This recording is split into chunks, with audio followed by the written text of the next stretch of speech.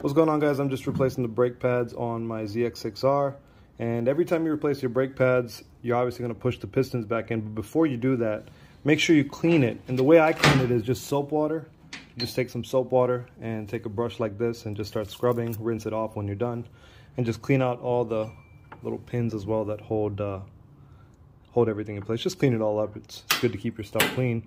But every time I used to do this before, I would never be able to get in that crevice. So a little pro tip is to get a wire brush. I just shaped it like this, but it's just a standard wire brush. And you just put it in over the piston.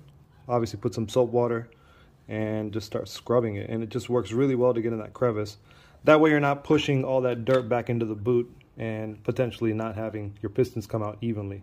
I've seen some pistons that just come out one at a time and the other one's still stuck or something, so you don't want that to happen. Little pro tip, wire brush.